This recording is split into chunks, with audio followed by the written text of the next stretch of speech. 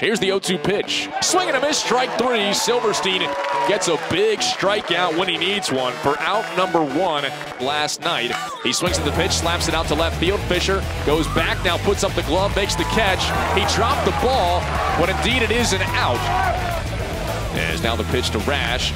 Waited on, swung on, hit to the right side, through the hole for a base hit. Pappy up with it. He's going to throw towards the plate. Runner comes home to throw off the line. Irving swipes the tag, and a battle for the plate. And they're going to say that Kaselika got there before Irving did. It's the 2-2 pitch now from Mantiply. A swing and a drive out to right field. That one is crushed way back there, and that ball is gone into the Virginia bullpen. Derek Fisher gets the Who's on the scoreboard with a solo blast here in the top of the second inning. Now the 2-1 pitch. Swinging a ground ball out of the shortstop. Waiting back on it to field is Pender. That's going to be plenty deep to get the run home. Throw across in time to get Irving, but Nate drives home the tying run, and it's 2-2. And now Deals. Pitch is chopped to the left side. Towns fields. Fires to second for one. Craig Nanny's relay on to first is in time. They'll roll it up 5-4-3. Mantiply Deals. Towns is swinging a drive out to left field.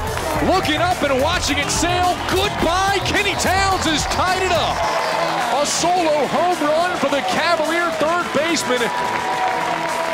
A moonshot from Towns. Now here's Silverstein's 1-1 pitch. Swung on, hit to the right side, base hit. Happy up with it in right field. One run is in. They're going to hold the next runner at third base. So an RBI single from Chad Morgan. Spore sets, now Deals. Pitch is lifted out to right field. Pappy towards the line, gets around it, coming in, makes the catch. A crow hop and a fire towards the plate. Runner coming in, Irving the catch. He's barreled over, but he holds on to the baseball. Double play, Nate Irving holds his ground and holds it as a 2-run deficit.